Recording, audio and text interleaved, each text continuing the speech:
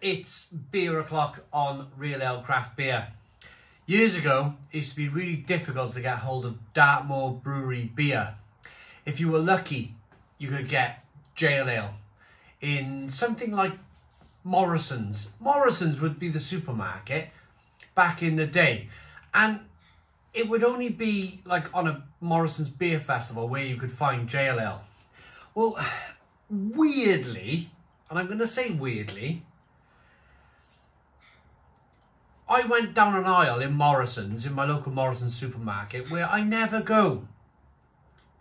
It's that aisle where you can buy lemon juice and cake mix and that sort of thing.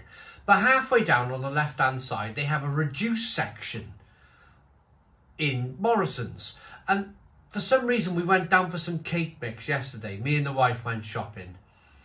And yeah, very weirdly, in the reduced section, but it wasn't even reduced. This is the funny thing about this. This is Dartmoor Brewery's Legend Ale, 4.4% ABV, brewed in Princetown since 1994, 4.4%, black bottle cap.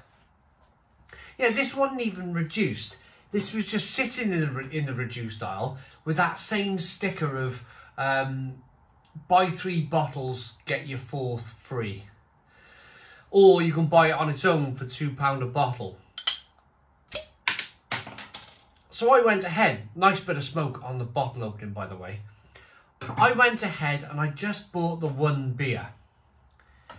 Because I thought, I don't necessarily want 4 of them. Maybe this is the most delicious beer in the world and maybe I should have bought 3 and got my 4th free, but I just decided on the one to review. Here it is. So this cost me £2. One finger, white head, a deep chestnutty coloured beer, good levels of carbonation. Do the maths, by the way, for me, if you could do the maths for me. So if I bought 3 bottles for, that would have cost me £6. I would have got my 4th free. So £1.50? That would have made it £1.50 a bottle rather than £2 a bottle. You guys are better than maths at me. Do the maths, put it in the comments down below. It might even be £1.75 a bottle. Anyway, on with the review. Slow moving carbonation. This is a traditional ale then. This would be probably a slightly higher ABV than Jail Ale. Slightly higher. Maybe where you had like Courage, just Courage Ale. Maybe this is the equivalent of Courage Directors, if you're thinking about the jumping quality. Maybe this is the Dartmoor Legend that is Courage's Directors, if that makes any sense. Let's get the aroma on the beer then.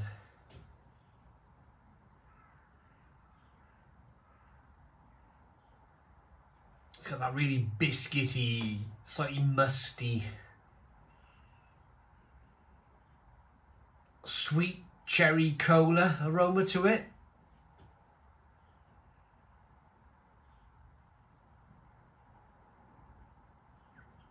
Real malty, biscuity, sweet breadiness coming through.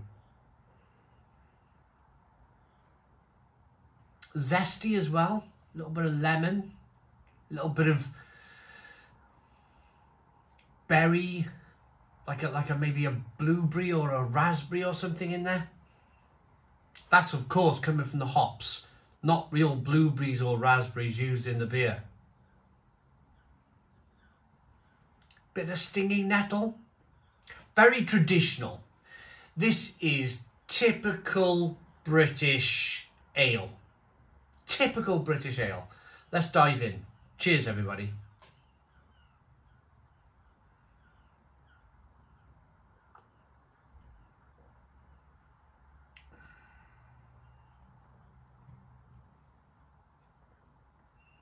but I like it. I like it. We do things differently here in the UK. We are a very unique brewing nation when it comes to traditional real ales and bottled beers. Now this review is my 4th beer review of the morning. I've reviewed a Helles Lager, a Munich Gold and a German Export. So 3 German style lagers that I've reviewed this morning. And I ended up with this. This is my 4th beer review of the day. And although I love drinking German lager, I absolutely adore it these days. I just drink so much German style lagers. Fascinated by the stuff. There's still something about what we do here in the UK that has that kind of, that same satisfying level of quality. That same satisfying smile on your face. You know what you're getting. It's biscuity, it's bready, it's hoppy. There's a little bit of bitterness on the back end.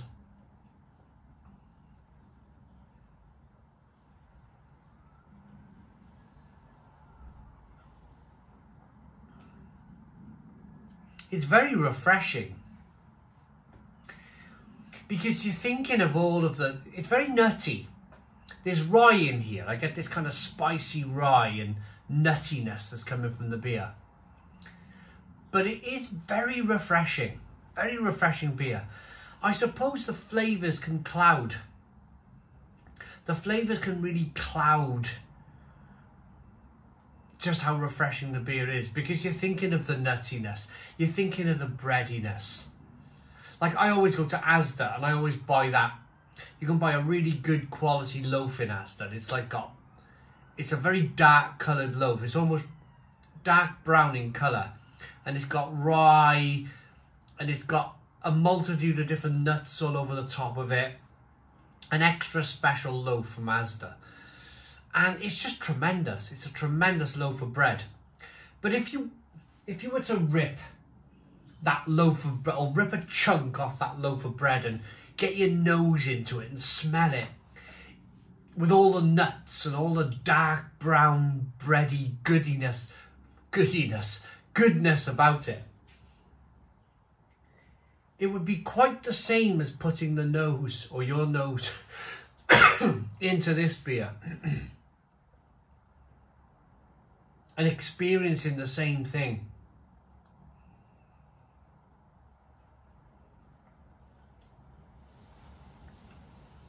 Dartmoor's a really cold place. Now, I'll tell you an interesting story.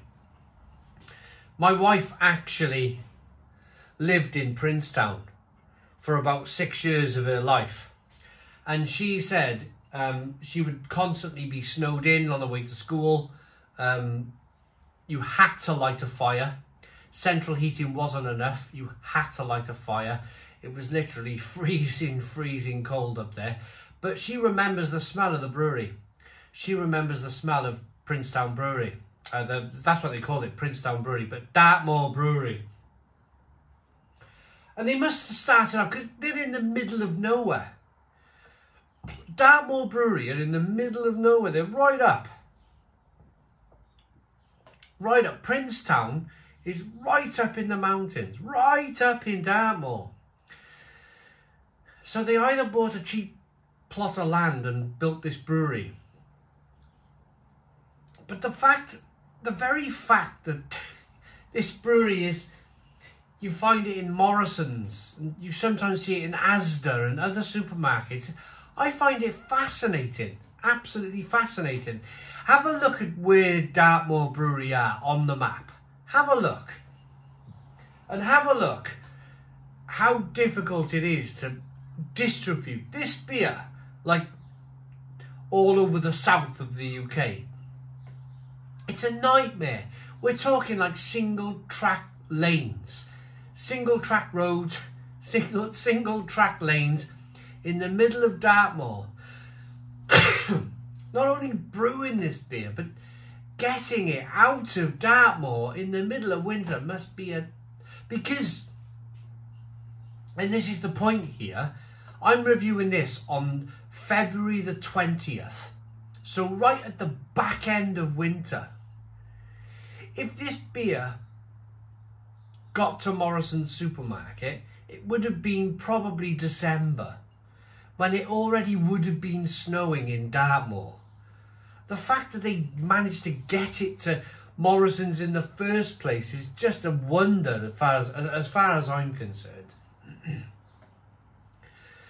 So, a classic ale, smooth, full flavoured, balanced with a crisp malt fruit finish, golden brown in colour, with an aroma of freshly baked bread and a hint of spice. There we go.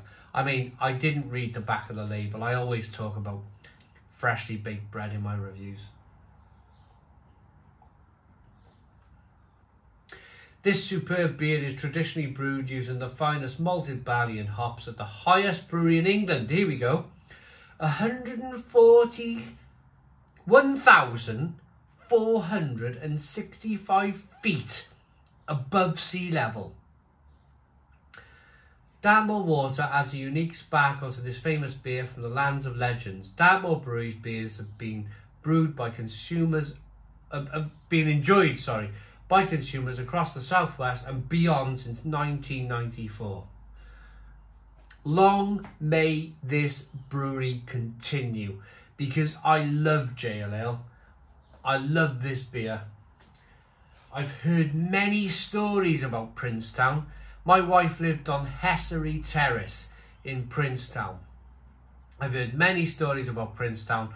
I would love to go one summertime, bit of camping or something along the lines. Go and see where my wife lived for so many years. She had some fantastic tales about Dartmoor and how bleak it was, but it was beautifully bleak at the same time. Yeah, I'm going to rate this. Legend Ale by Dartmoor Brewery. I can imagine drinking this with a fire going in a Dartmoor pub while the wind's whistling outside. Sitting there content in front of the fire. It's a great beer. Considering I've reviewed 3 very good German beers this morning, and this is my 4th, this is a very good beer. It stands up against the German beer, but in its own unique way. 9 out of 10. 9 out of 10 for Dartmoor Brewery's Legend Ale.